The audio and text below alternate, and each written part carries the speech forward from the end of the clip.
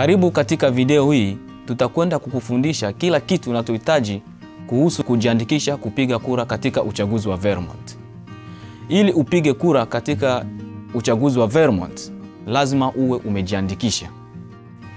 Kujiandikisha kupiga kura katika uchaguzi wa Vermont ni rahisi.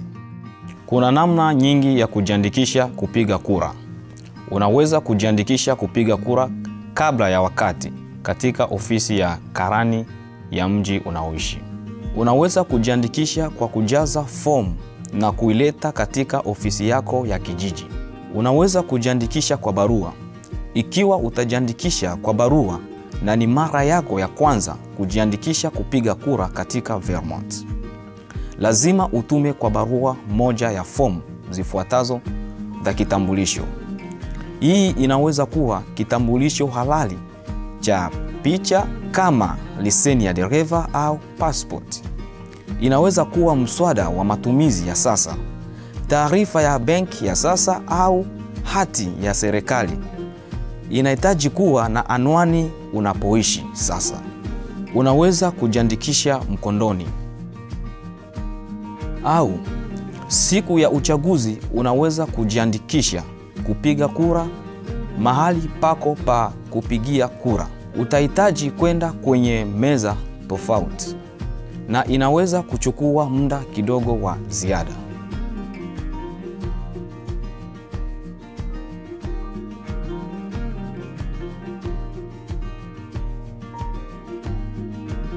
Ukihamia mji mpya, unahitaji kujiandikisha kupiga kura katika mji huo mpya. Ikiwa unahamia ndani ya jiji lako, unapaswa kusasisha rekodi yako ya wapiga kura na karani. Ni muhimu kujua kuwa raia tu ndiye anaweza kupiga kura. Ukiwa wewe sio raia wa Marekani na unapiga kura katika uchaguzi wa shirikisho, inaweza kuwa kosa la kuondolewa. Wakati wa kujiandikisha kupiga kura kwa mara ya kwanza, utaulizwa kuchukua kiapo. Kiapo ni ahadi kwamba utampigia kura kwa kile unachoamini. Unaahidi kuwa hautompigia kura mtu kwa sababu umelipwa au kwa sababu mtu anakulazimisha au kukutishia. Lazima upige dhamiri yako. Wakati gani unaweza kupiga kura? Unaweza kupiga kura siku ya uchaguzi.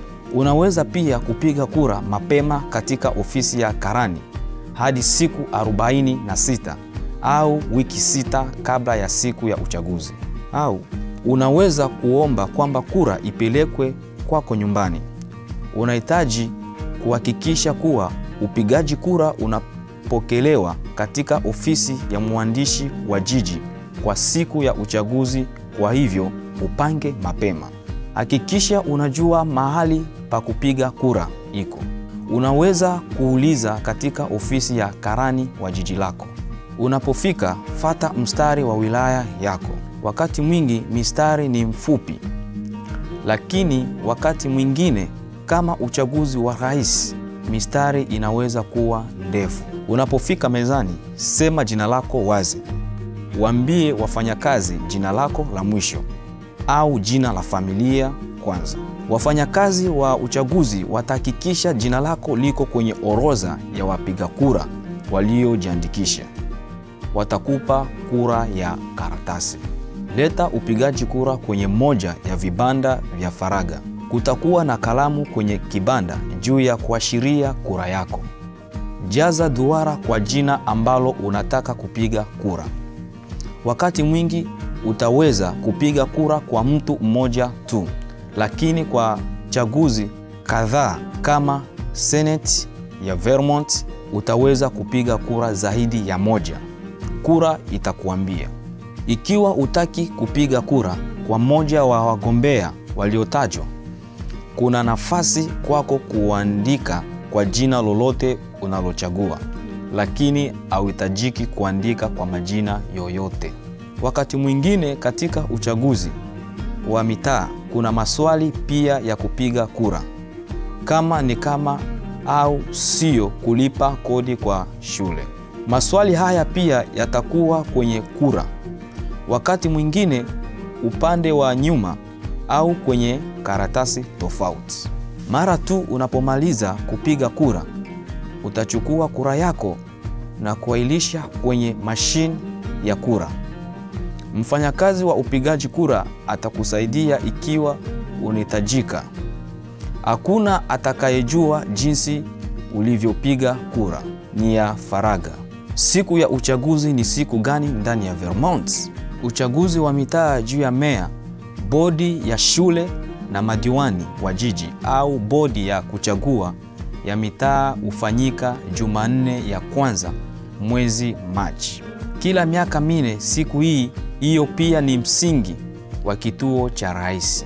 Kituo cha urais kinaamua ni wagombea gani watakaokuwa wakimkimbilia rais wa Marekani katika uchaguzi mkuu. Unapoomba kura ya mapema ya kuhudhuria au kupiga kura siku ya uchaguzi, utaulizwa ni kura gani unataka kupiga, kura kidemokrasia au ya republika. Mara nyingi kutakuwa na wagombea kadhaa wa ofisi mbalimbali. Hautapiga kura ya rais tu. Uchaguzi wa jimbo la msingi ni Jumanne ya pili mnamo Agosti. Katika uchaguzi huu utapewa kura zote kuu za chama, kidemokrasia, maendeleo na republika. Kuchukua kwenye kibanda cha kupiga kura, wewe fikia kuamua ni kura na chama gani ungependa kupiga. Unaweza kupiga kura za chama kimoja tu. Uchaguzi wa shirikisho na wa serikali hufanyika Vermont Jumanne ya kwanza mnamo Novemba. Chaguzi hizo hufanyika kila mwaka mwingine. Katika uchaguzi wa serikali utaweza kupiga kura kwa gavana wa lieutenant, katibu wa jimbo, mhakiki, mweka hazina na mwanasheria mkuu wa serikali. Pia utaweza kupiga kura kwa mwakilishi wa eneo hilo kwa bunge la Vermont na kwa maseneta katika kata yako. Katika uchaguzi wa shirikisho utaweza kupiga kura kwa mwakilishi wa shirikisho, kwa Congress, seneta wa Marekani na kila baada ya miaka 4 kwa rais wa Marekani. Hi, I'm Vermont Secretary of State Jim Condos, Vermont's Chief Elections Officer. The right of every U.S. citizen to vote is a sacred right enshrined in our Constitution. By voting, you help choose who represents you in your local, state, and federal government, and you help make important decisions in your community. Every time you use your precious right to vote, our democracy grows stronger. As a proud second-generation American whose grandparents came through Ellis Island, it is a great honor for me to welcome all new citizens into the voting process. Please register to vote and then cast your ballot on or before Election Day. Remember, your vote is your voice. Kwa habari zaidi tafadhali nenda kwa mwandishi wa mji. Asante.